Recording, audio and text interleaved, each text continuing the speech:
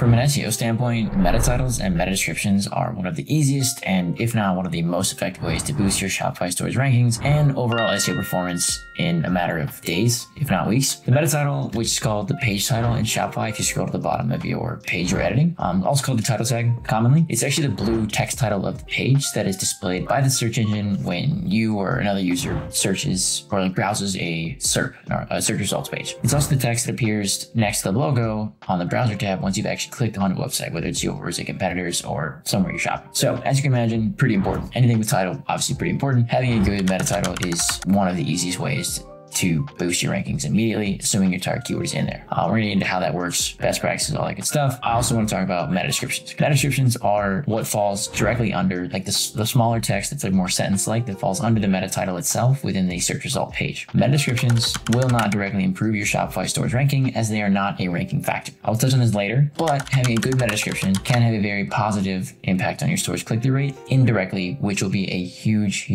win for you. Today, I'm gonna be going over some meta title and meta description best practices, what to avoid, and I'm going to go through some live examples on Google to give you guys an idea of what works and what can be improved. For those of you new to this channel, my name is Cromwell. I'm the founder of Newsies. We're a Shopify SEO agency that works with 7, 8, 9-figure brands. We've helped them 3, 5, even in some cases 12x their organic search traffic, and more importantly, their organic search revenue with SEO. Without further ado, let's dive in. Let's get into page title best practices first. First, you want to make sure that your title is fairly concise. Shopify gives you 70 characters of space for a meta title. Ironically enough, Google is only going to display on average about 45 to 50, maybe 55 of those characters. However, even though Google may only show 45 to 50, 55 of them, it actually is still going to process and read all 70. So you actually can write up to 70 in Shopify. Just be aware that when you go look at your page on the search result, all 70 characters probably will not be there. But because it processes it anyway, you can get some more keyword variants in there along or better call to action, whatever. Just be careful not to stuff it. The characters that don't get shown will still be likely considered in the actual ranking process. So worth using all the space. You want to include your primary keyword in the beginning of the meta title. This is called front loading. It should quite literally be the very first word. If you're on like a product page, collection page, you could maybe add the word shop, buy, or sale before it. But in any case, like it should be your very first part of the meta title because Google reads left to right, just as you do and I do and everything. I generally defer to like the best combination for a meta title is the target keyword plus a call to action. Keep it easy to read, keep it organic, friendly, relevant to your brand style, like keep it similar. And again, make sure the target keyword is front loaded. Okay, that is like the biggest thing I want you to take away from meta title. There will be a direct correlation between you ranking higher if you have a meta title at the front, or if you have a target keyword at the front of your meta title versus a target keyword at the end of your meta title, or even the middle. I've tested this, other SEOs have tested this hundreds of times. I'm telling you, front loaded, save yourself trouble. Next up, you want to make sure you're using modifier words and titles correctly to match the search intent and intrigue potential buyers to get a click-through. You want a high click-through rate. That is going to help you rank higher. So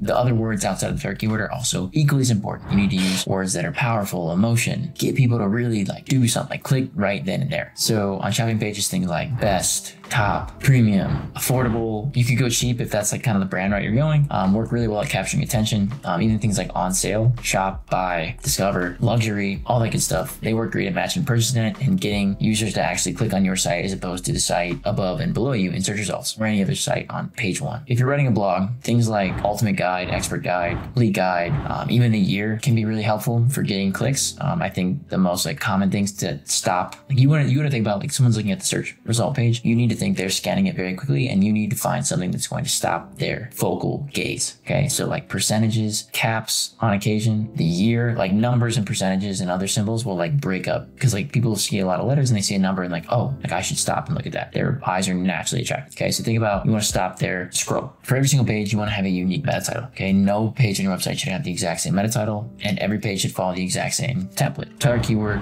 call to action. And also like if you're writing a blog, like don't just overuse expert guide or ultimate guide every time. Okay, like use different versions. And last but not least, this goes against a pretty common belief, but I tend to leave the brand name out of the meta title. Lately, I've noticed Google removes the brand name anyway. They're truncating even more meta titles. So I'd rather not add it in and use the extra space that I mentioned earlier for more keywords or a stronger call to action. Also, most brands, like I hate to be the one to say this, but like most brands are not big enough for people to recognize your brand name. You're not Amazon, you're not Apple, you're not Nike. You will be better off from an SEO perspective if you simply load more keywords and a better call to action in, as opposed to saving space for your brand name. That's my honest opinion, and I stand by it. Up to like brands doing probably $100 million a month, or $100 million a year, on meta descriptions. It's important to note that meta descriptions, like I said, do not directly affect the ranking of your website. Okay, so having one or not having one will not directly impact, or will not essentially help you rank higher or help or like hurt you to rank lower. Google has been public about this since 2009 when Matt Cutts said it on the Google Webmaster blog. That being said, writing an excellent relevant meta description can push people to click through on your website. A great meta description that produces a higher click-through rate will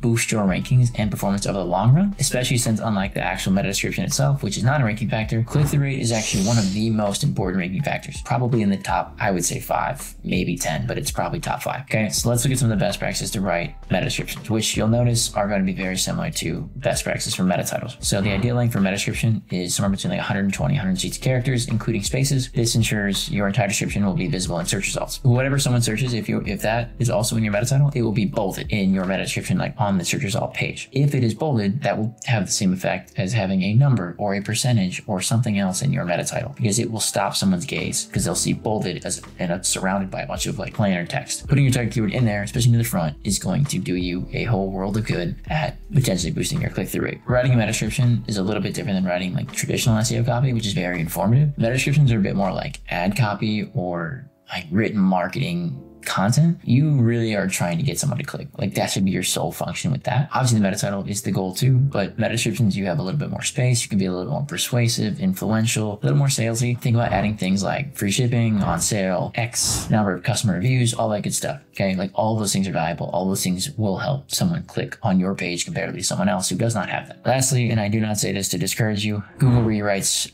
I think it's like 65 to 70% of all the meta descriptions on the internet. Anyway, don't feel bad if they do it. They're doing it to like 3 out of 4 websites. That being said, I shouldn't say only, but I would focus on writing great meta descriptions for your money pages. So your products, your collections, and your homepage. I would not probably go and spend a lot of time on your blog meta descriptions, especially if you already have hundreds of them and you've not done it. I think that's pretty low ROI activity. I would go through all of your pages that rank on page 1 or like middle of page 2 and upwards, and I would actually spend time to write good ones, and you'll probably notice a pretty solid effect within a few weeks. But if you've got a page ranking like position 50, no one's going to see that meta description anyway, so no point in rewriting, or no point like spending time on writing it. And then all across the board, like blog content meta descriptions, I'd say, like I said, pretty low priority. So what to avoid here? Just a few things on meta descriptions that you should avoid. Don't keyword stuff. The character limit, if you're on Shopify, I'm pretty sure it cuts you off at like 320 characters, which it's obviously much longer than the 120 to 150, 160 character limit that meta descriptions should kind of be within. I wouldn't write anywhere near 300 characters. I would probably try and stick around the 120 to 150 mark. If you write a lot after that, Google's not going to process it the same way it processes the meta title. So like,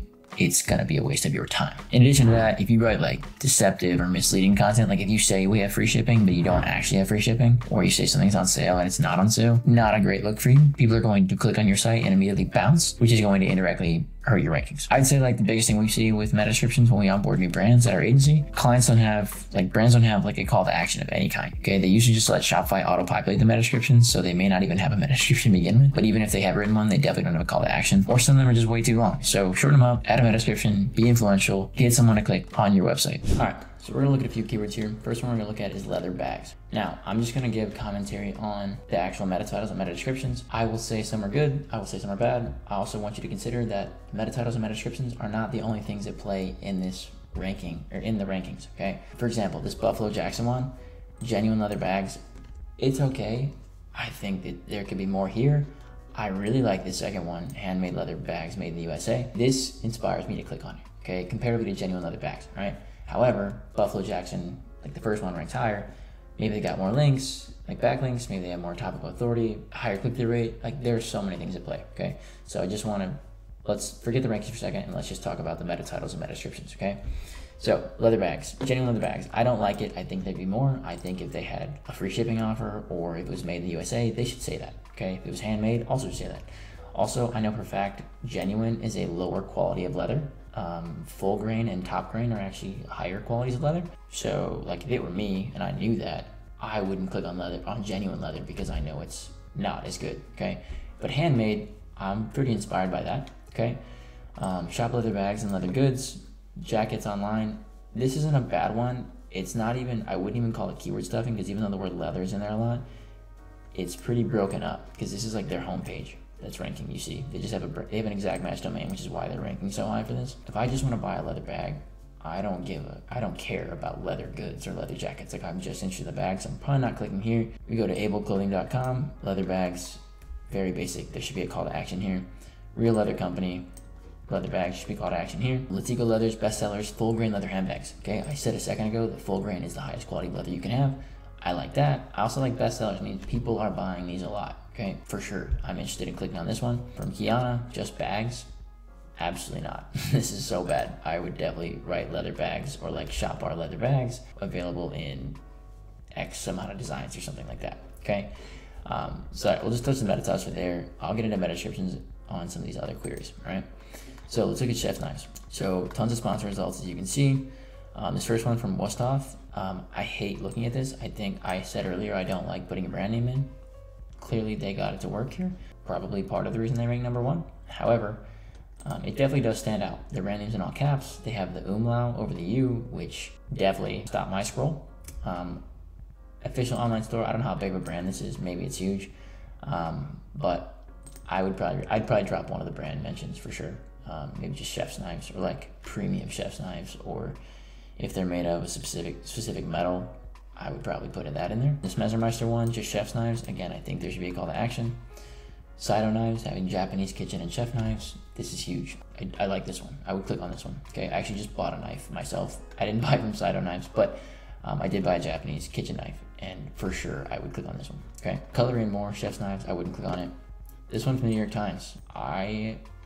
Though I'm interested in shopping, I don't like to read affiliate articles all the time, but I would click on this one. I would, honestly, because I didn't like the first few, and maybe it's just me being pickies in SEO, but I would click on this one because it would definitely help me narrow down my choices much faster. Next up here, men's wallets. So Amazon or CNN ranks first. Best wallets for men in 2024, tried and tested. This is a banger meta title. Okay, super good, super good. Like, I don't even need to read anything else because I know I'm gonna click on this result and read through it. Let's look at the meta description. A pool of 17 wallets that run the gamut from traditional bifolds to minimalist metal card holders.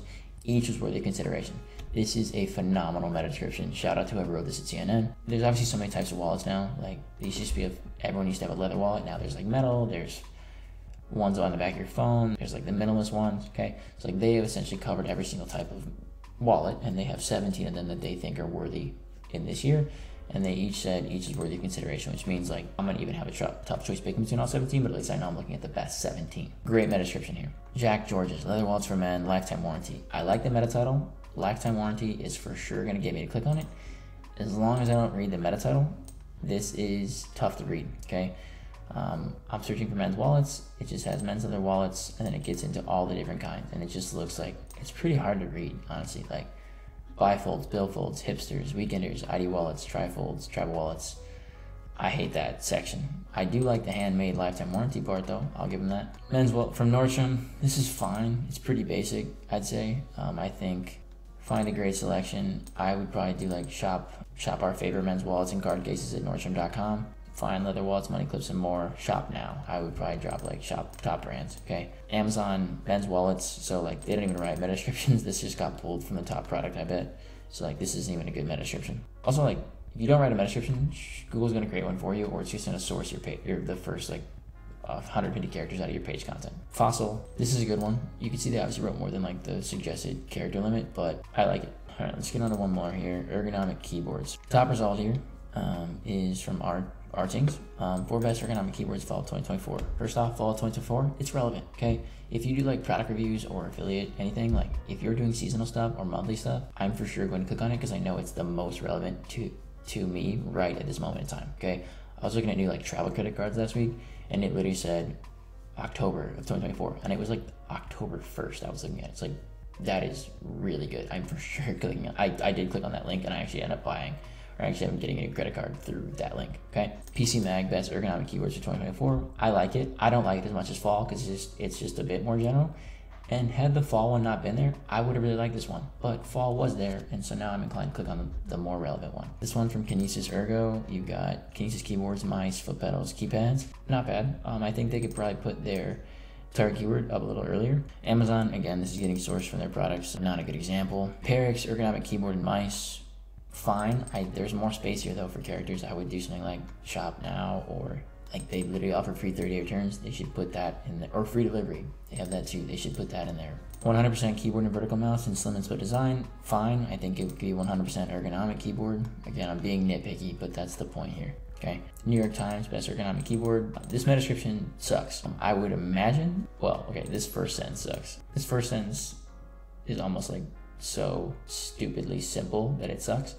But then you read the next sentence and you're like, oh, great. And now I know which one is the best one because they've already told me. So now I'm going to click on it to see why it's the best one. Hats off to the copywriter here. Pretty good work, honestly. That concludes our deep dive into meta titles and meta description best practices. Make sure to follow and connect with me on Twitter and LinkedIn. I share new findings and strategies that are working for our clients on there all the time. Also a full 5-hour SEO course plus community that goes more in depth on how we're able to add thousands of dollars to our clients' MRR consistently. 50 members in as of yesterday, looking to get to the next 100. So join now while the content is still coming out. And if you're a brand looking to get off the paid ads hamster wheel in the 7, 8, 9 figure a year range and make 2 to 3, even 5, 10x like I mentioned earlier, organic search revenue from your Shopify store, make sure to book a free discovery call with me. Find the link in the description below. I'll see you in the next video. Peace.